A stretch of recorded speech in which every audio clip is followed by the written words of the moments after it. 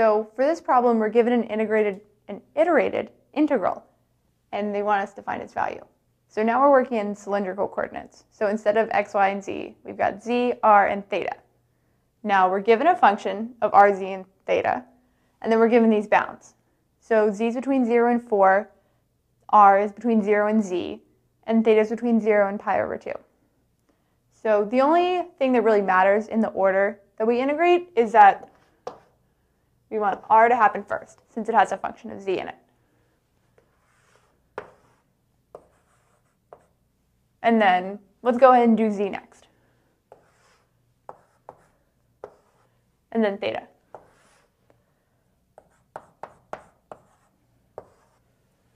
And then let me go and write my function in. I've got z, r, cosine theta.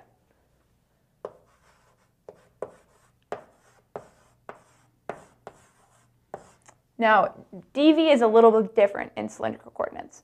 It's not just dr, dz, d theta. We've got an r in there too. So I'm going to make this an r squared. Takes care of that. And let's go ahead and put our order in. dr,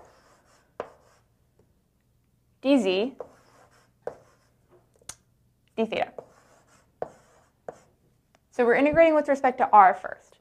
I've got an r squared in there, so that means I'm going to get 1/3 r to the third.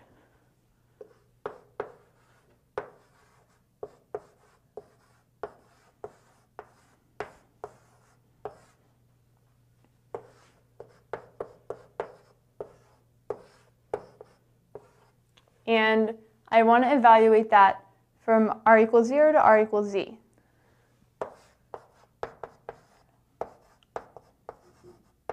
And then dz, d theta. So plug in a z everywhere I see an r.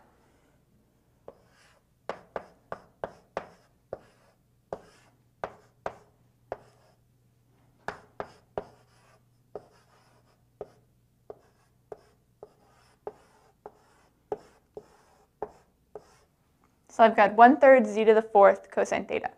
And then for r equals 0, that becomes 0. So I don't have anything to subtract. Now I'm ready to integrate with respect to z. I'm looking at a z to the 4th here. And the integral of that's going to be 1/5 z to the 5th.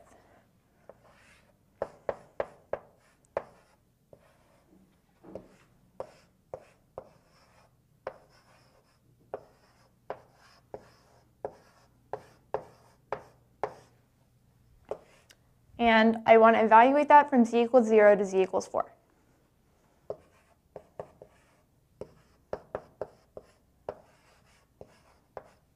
And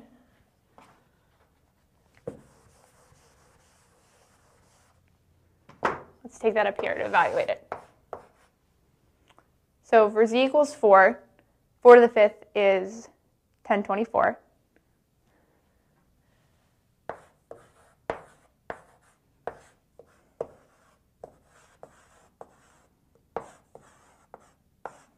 And then for z equals 0, that becomes 0.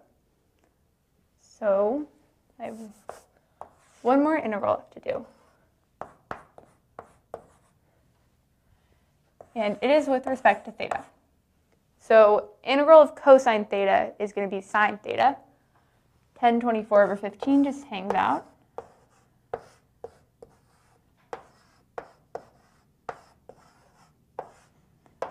Now I'm evaluating from theta equals 0 to theta equals pi over 2.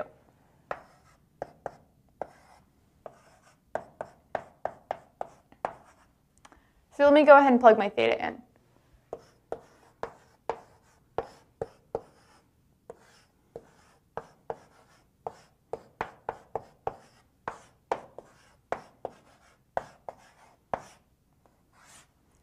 So now I need to find sine of pi over 2 inside of theta, and sine of 0.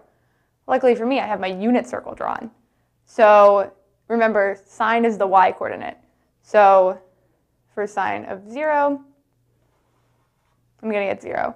And for sine of pi over 2, I'm going to get 1. So that makes this really easy.